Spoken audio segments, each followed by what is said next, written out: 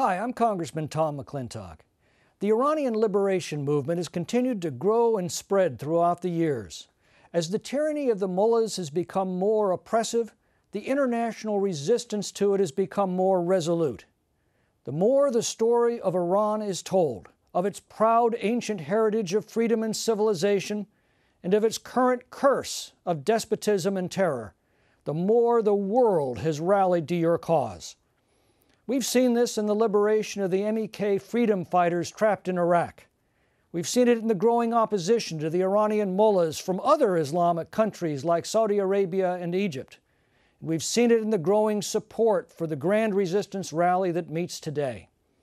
And we've seen it in our own country, with the rejection of the policies of appeasement and their replacement with the leadership and determination of our new presidential administration.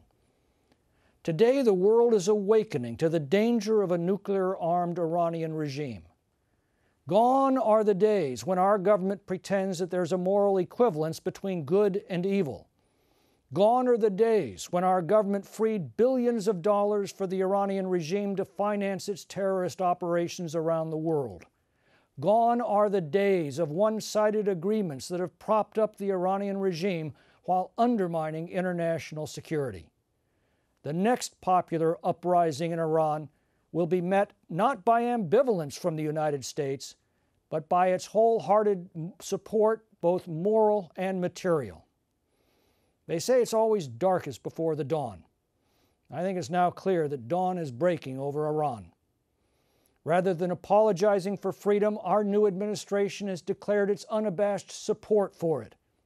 Instead of leading from behind, whatever that means, we are leading, period. There will be no more pallets of American cash for the mullahs, no more undermining the position of the Iranian resistance, and no more patience for the atrocities of Islamic extremists.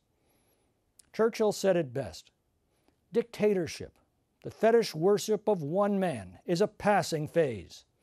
A state of society where men may not speak their minds, where children denounce their parents to the police, where a businessman or small shopkeeper ruins his competitor by telling tales about his private opinions, such a state of society cannot long endure if brought into contact with the healthy outside world.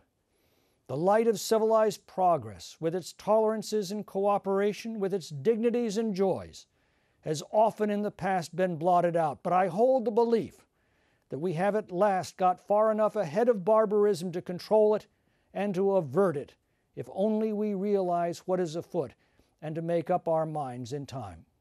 Thank you, God bless you, and Godspeed.